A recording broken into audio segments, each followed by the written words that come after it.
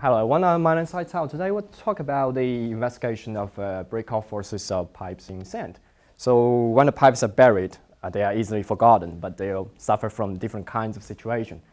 For example, if you bury a pipe in a slope, it could suffer from landslide.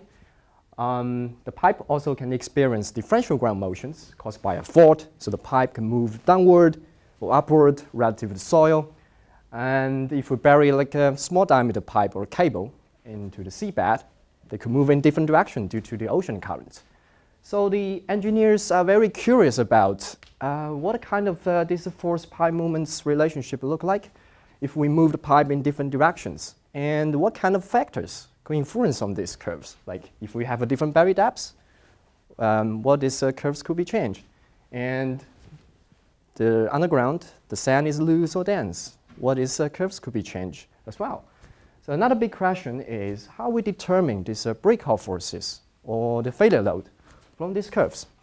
So what we do is we conducted a series of tests at the beginning, and then we analyze the data, compare to the models we have, and then improve those models, consider different factors, and then we eventually will develop design equations so the engineers can use into the field.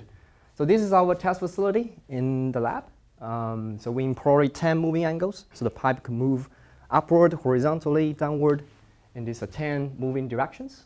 And then we place this box in sand, in loose and dense state.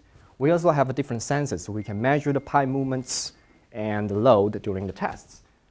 And for each moving angles, we use 3 bury depths from 1.5 times of diameters to 5 times of diameters.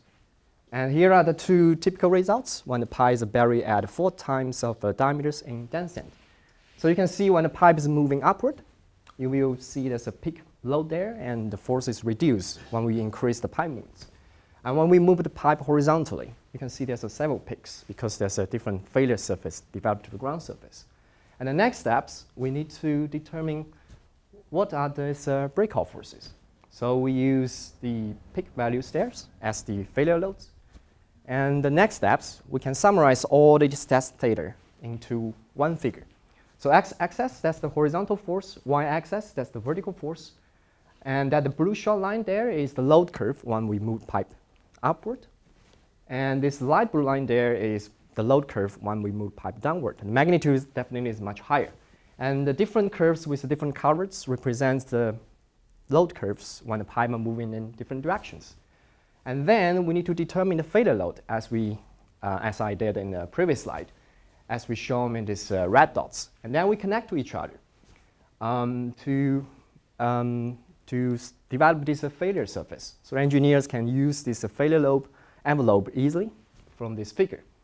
And then what we do is we have the test data. We need to verify our numerical simulations. Because with the help of this numerical simulations, we can explore more more conditions to cover those cases. We cannot just do all the tests in our lab.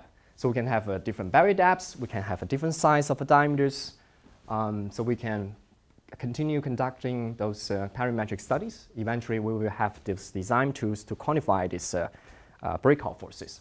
So this is the first effort to investigate these break-off forces thoroughly when a pipe are moving in different directions.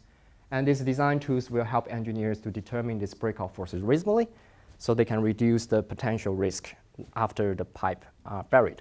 So thank you so much.